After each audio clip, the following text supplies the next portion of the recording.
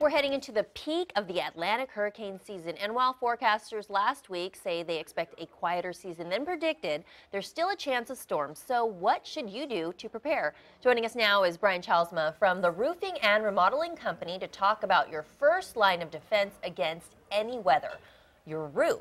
Exactly. That's right. So, Brian, what can you do? I mean, we're at the peak of the season, kind of halfway there, but what can you do to really prepare your home in case a big one does hit?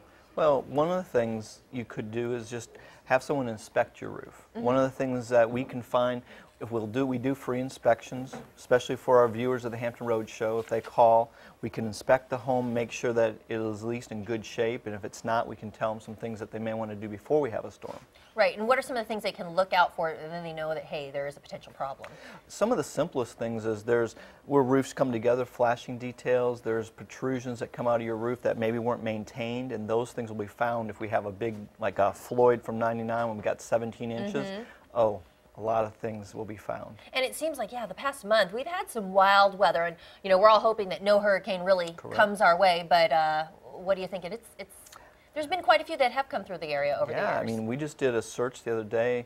You can find over 30 storms that hit Hampton Roads in the last a whole bunch of years. But just recently, '99 and 2000, Isabel was a big storm that hit here in 2003.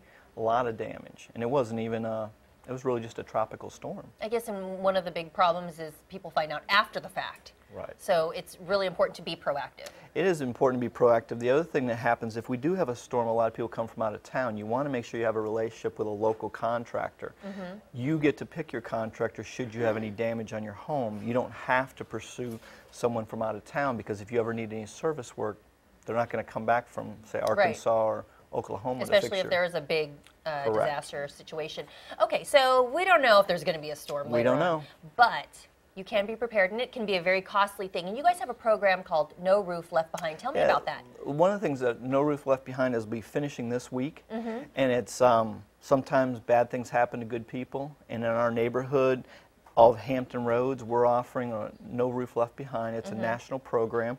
You can vote, go on our website, click down, nominate someone. We've already had 18 nominations. Okay. And then we're going to put it out to the viewers, and they're going to vote for the person who wins on Facebook. So the person who wins will get a new roof, roof. Sponsored by GAF, the largest roofing provider in the U.S., by us, putting the roof on.